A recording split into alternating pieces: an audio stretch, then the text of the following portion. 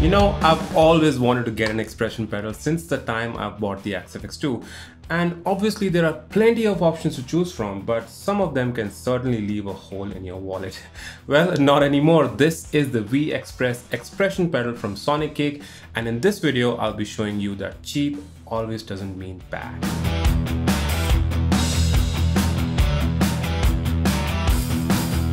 Now, obvious disclaimer, this video is in no way a paid promotion, and Sonicake have been kind enough to send me this pedal for a review and have also allowed me the freedom for choosing the content of this video. Now, there are three things that I have to say about this pedal. First, it's affordable. Second, it's compact. And third, it's functional.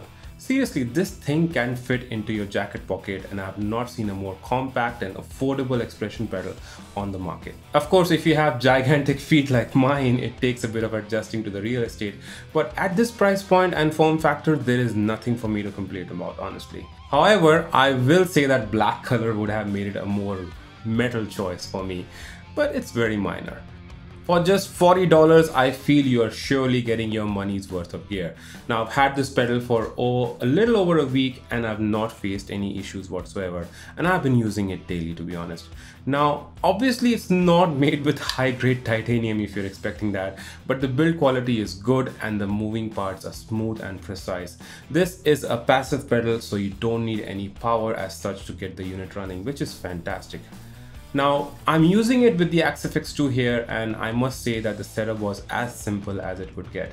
You just need a TRS cable. Yes, you need a TRS cable for this, and plug one end of the cable into the output slot of the pedal and the other end into the rear panel of the XFX2 into the pedal slot. Calibrated once and that's it, you are good to go. It also doubles up as a passive volume pedal if you don't have an XFX, and if you want to place it into your signal chain, you can do that with a normal 1/4" cable as well. Okay, enough chit chat. Let's head over into the XFX2 and see what this thing can do.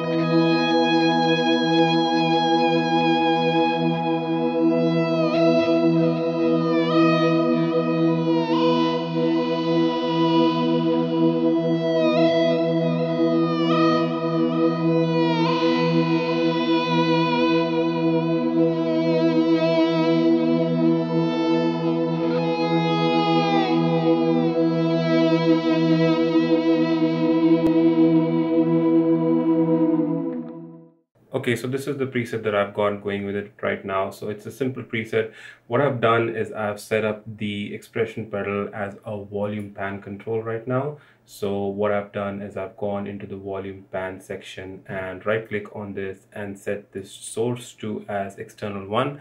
What that will do is basically allow me to control the overall volume of the preset using the expression pedal. So as you can see the dot moving up and down. That's pretty much indicating that the volume is being controlled by the expression pedal at the moment, and you can see that over here as well. So if you want to do a volume swell, you can pretty much do by putting the volume all the way down.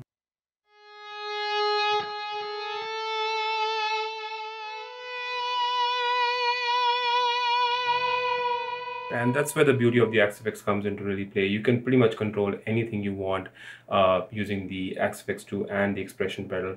Let's look at something else as well. Let's look at doing some wah as well. So I'm going to switch off the volume pedal.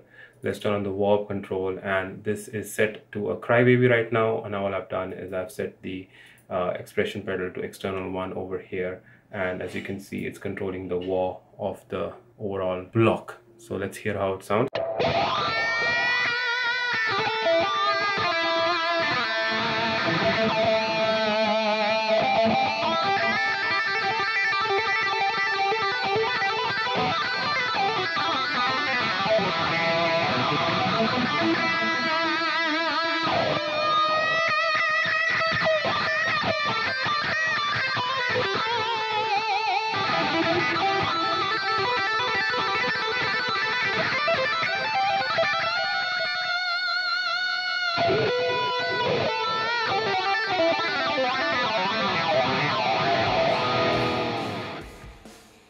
So what do you guys think? Do you see yourself buying this pedal for your setup?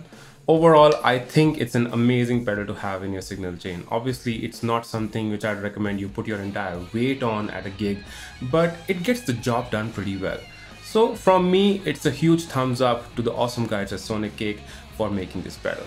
Now before you go, please do give this video a like and please do subscribe if you want to hear more guitar tones and more gear reviews like this. As always, until I see you guys in the next video, please stay safe and keep rocking, guys. Cheers. Bye-bye.